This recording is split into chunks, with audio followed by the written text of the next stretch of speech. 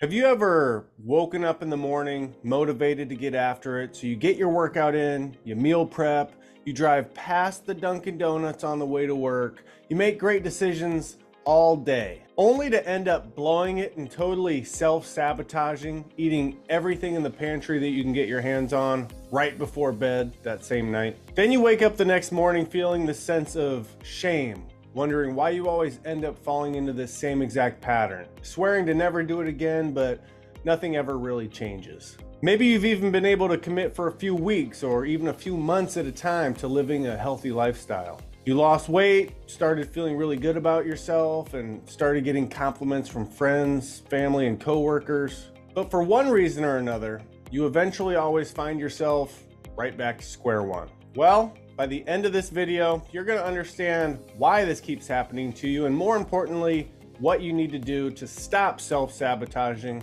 once and for all. Today, we're exploring the shadow of the unconscious mind. Now, you may or may not have heard of Carl Jung before, who was a Swiss psychiatrist and founder of what's known as analytical psychology. Jung taught that human consciousness is made up of 5 different segments. You have the self, which is the sum total of the conscious and the unconscious, which makes up the overall personality of an individual. The shadow, which is filled with personality traits that conflict with those of the ego, so we end up repressing them deep down in the subconscious, only to have them fester and create havoc from within. More on this later.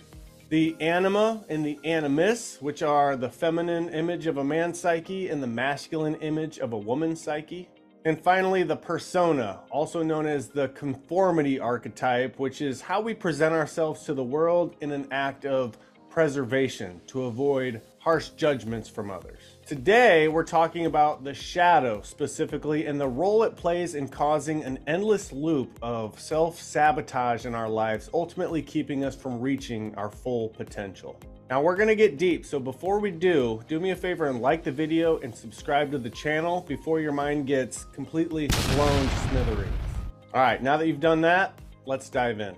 Contrary to the name and how some people talk about it, the shadow is not just a bunch of negative qualities that we can't see and are trying to ruin our lives from a subconscious level, although they can end up having that effect if not understood or dealt with.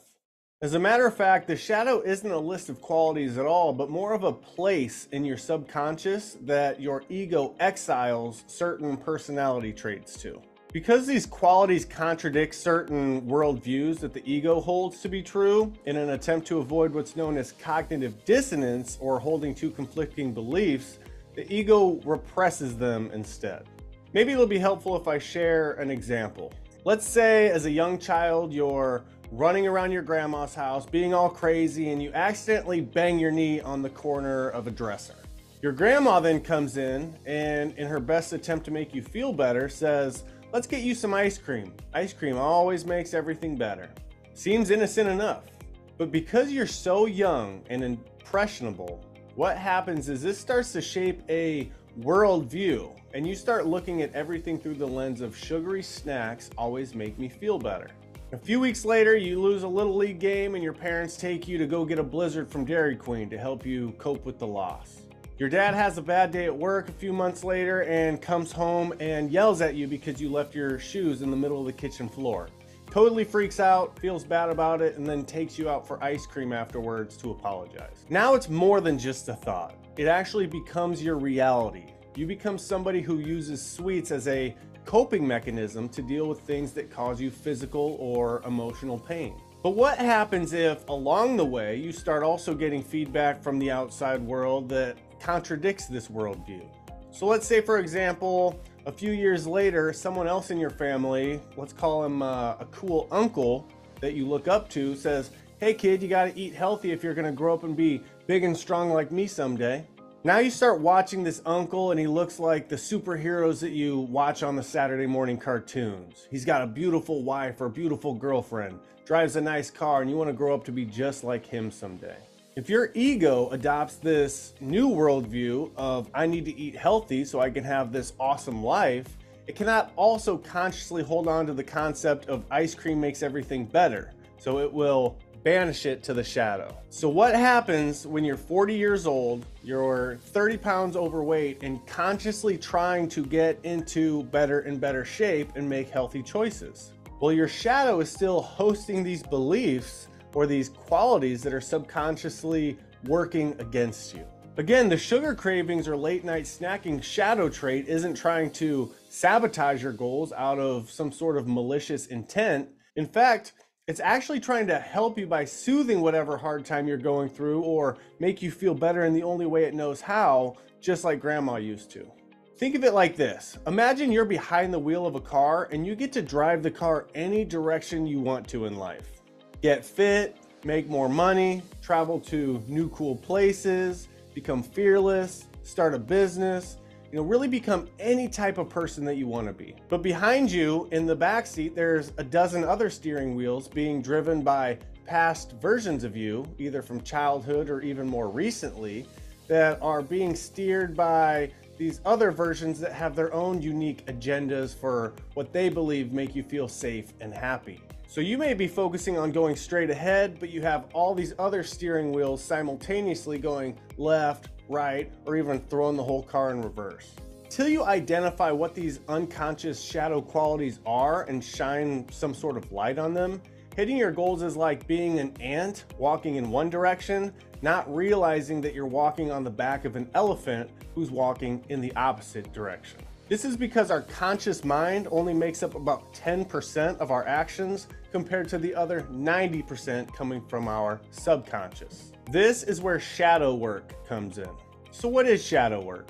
Now there are definitely different types of shadow work, but in this video, I'm going to cover a step-by-step process you can use to start identifying and dealing with some of these shadow qualities that might be working against you. It's important to note, just like working out the body, repetition is key.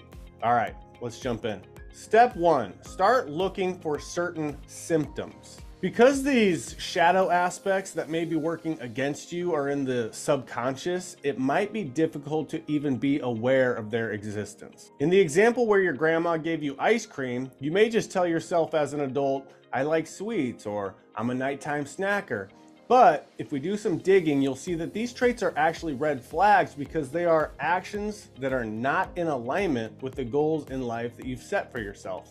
How can I like sweets when they've made me feel sick, when they've made my clothes feel uncomfortable, when they've zapped the energy that I need at the end of the day to play with my kids? And time again, I tell myself I want to stop being a slave to them. To begin identifying some of these symptoms, which will in turn lead us to some of these shadow qualities, start by asking yourself the following. What do I repeatedly find myself doing that takes away from the outcome I want and leads to a sense of shame deep within after I do it? Maybe you find yourself people pleasing. Somebody brings in donuts to the office for their birthday, and instead of telling them you're good and you don't want any, even though you've spent all morning exercising and planning your meals, you don't want to let them down. Maybe you find yourself procrastinating. I'll start tomorrow. I'll start on Monday. I'll start after vacation. I'll start on January 1st, so on and so forth. Maybe you find yourself justifying. Well, I have 3 kids. What am I supposed to look like, Ryan Reynolds? I'm doing pretty good considering all the responsibilities I have and all the stress I'm under. All of these may be symptoms of shadow qualities that you've repressed and that could now be working against you. Another way to recognize some potential shadow aspects in yourself is to analyze what traits seem to drive you absolutely crazy in other people. Projection is a psychological phenomenon that means we judge others or get triggered by personality traits in others that we subconsciously recognize and repress in ourselves.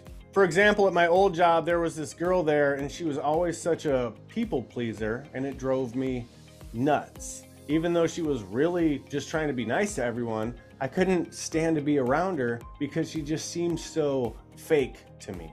Knowing what I know now, though, it might be worth looking into the possibility that on a subconscious level, I may feel like there's an aspect of people pleasing that I see in myself that has been repressed and I may need to work on dealing with. It's helpful to label these shadow qualities of yourself so you can archetype them and start to understand and identify them easier.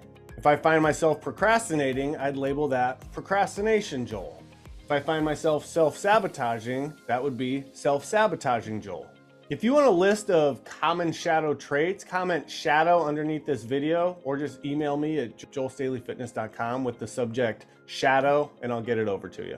Step 2, observe your triggers. The easiest thing you can do to bring awareness to your shadow is to notice when an external event triggers an emotional reaction within yourself. For example, you come home and the house is a mess even though your wife was home all day. Even though you told yourself 100 different times that day that you weren't going to come home and drink, you then find yourself walking over to the whiskey cabinet and pouring a few fingers of Maker's Mark into your favorite tumbler. It'd be worth noting that potentially the stress of walking into a house that looks like a tornado came through it was the trigger. After doing some work, you might find that this stems from how your parents would react when your room was out of sorts as a kid. Or maybe the trigger comes from feeling like your wife doesn't care about you enough to try and pick up a little bit before she knows you're going to be home after a long day at work. Feelings of neglect or unimportance creep up, and as a coping mechanism, your shadow tries to comfort you by pouring you some booze to help you escape this feeling. Whatever you think it is, write these things down somewhere so you can track them. There's no need to overcomplicate it either. As you start this process, there's nothing else you really have to do besides just observe, report, and be present with what creates that emotional response inside of you. What this will do is create some space between your true self and your shadow, which is a very, very important step in the process. Step 3, start to ask questions. Once you locate the symptom of a shadow quality that's creeping out from your subconscious and you can identify a common trigger associated with it, you can begin to ask yourself questions that will gradually pull the shadow quality out of the darkness and into the light. For example, let's say you're on a diet, but you find yourself getting upset with your kids for not finishing their dinner and you end up eating their leftovers. Since you ate the chicken nuggets and it's not in alignment with your goals, causing a little bit of shame afterwards, that would qualify as a symptom. If it were myself, I might label this as scarcity Joel or eats kids leftovers Joel. The trigger would be noticing that your kids told you that they were done eating or they got up from the table and left with food still on their plate. You may want to ask questions such as, what emotion comes up when I see my kids wasting food? Why does my kids having leftovers make me feel angry? Well, it makes me feel like they're being wasteful. Where do you think this emotional response stems from? Well, my dad would get upset if I wasted food and made me finishing I had on my plate when I was a kid. And how did that make you feel? Well, I felt like he was disappointed in me when I had leftovers. Does it make sense that you're eating your kids' leftovers and sabotaging your diet? Or would there potentially be a better move to not feel like you're wasting money? There's probably a better move. What would that better move look like? So on and so forth. Now, obviously your line of questioning could go 100 different directions, but the point is to try to understand why your shadow is working against your goals and how you can get it to serve you. In this example, we started to uncover that decades later, this guy may still be trying to avoid feelings like he was disappointing his dad for one reason or another. Pretty fascinating. It's worth noting you should keep a journal for this type of thing too. By getting it on paper, you'll be in a much better position to stay on track and document your findings to come back to later. Finally, step 4, working on self-acceptance. Contrary to what you might be thinking, the goal cannot be to eliminate these aspects of the shadow, but instead has to be to work on accepting them as part of us. When we accept what is, these self-sabotaging behaviors loosen their grip on us and we can start to have a better result with our diet, exercise, finances, relationships, and really any other area we find ourselves self-sabotaging in. Now, this doesn't mean accepting that you're going to eat all your kids' leftovers and eat everything in the pantry at 9 p.m. But by starting to understand the real reason that we're doing these things, identifying the triggers and realizing the underlying emotions that we're trying to elicit, we can begin to reprogram our subconscious so that our ant and elephant are walking in the same direction. Let me know what questions you have about the shadow or shadow work in the comments, and I'll do my best to point you in the right direction so you can get the best results possible. Also, tell me if you like this kind of content and I'll keep it coming. Oh, and remember, comment below or just email me shadow to get a list of the shadow traits to watch out for. Thanks for hanging out, and I'll see you in the next video.